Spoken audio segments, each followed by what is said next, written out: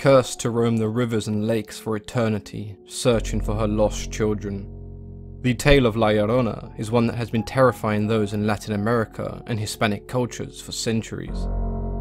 She is often depicted as a tall, thin ghost, blessed with natural beauty and long, dark hair.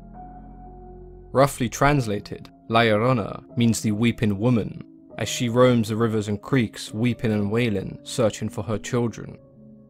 Those who come across her are said to be dragged screaming into a watery grave. The exact origin of La Llorona is unclear, and there are many versions about how she became the weeping woman.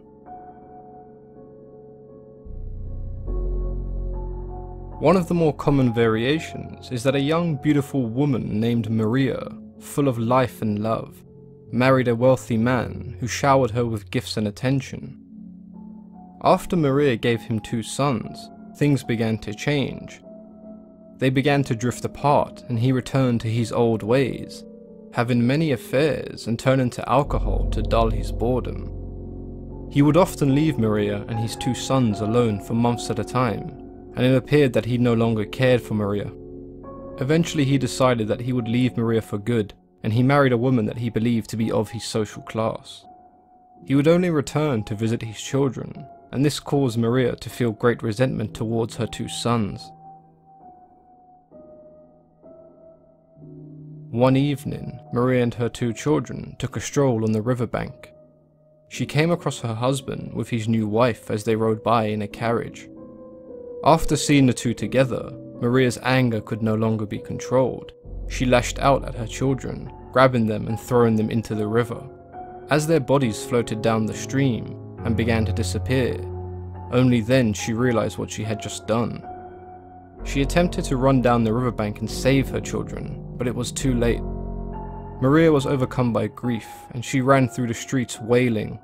According to the legend, La Llorona mourned her children day and night.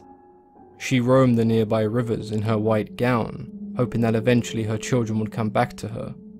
She refused to eat and sleep until she grew so thin that she resembled a skeleton. Eventually she finally died on the banks of the river where she lost her children. It wasn't long after that her restless spirit began to appear and could be seen walking down the banks of the nearby rivers in the darkness. Her weeping and wailing could be heard at night, and the locals, afraid of what they heard, stopped going out after dark. According to the legend, if she came across a child, she would attempt to take that child and drown them in the lake, in the hope that she would be given her children back in return. In some versions of the myth, she kills anyone who crosses her, and in others, only children. The tale of La Llorona was often told to frighten children, as a way of stopping them sneaking out of the house at night, for you may be kidnapped by La Llorona. I hope you guys enjoyed the video, and I'd like to hear from you in the comments below. Have you heard of La Llorona before? And if so, what version of the tale were you told? As always, I've been your host, Mythology and Fiction Explained.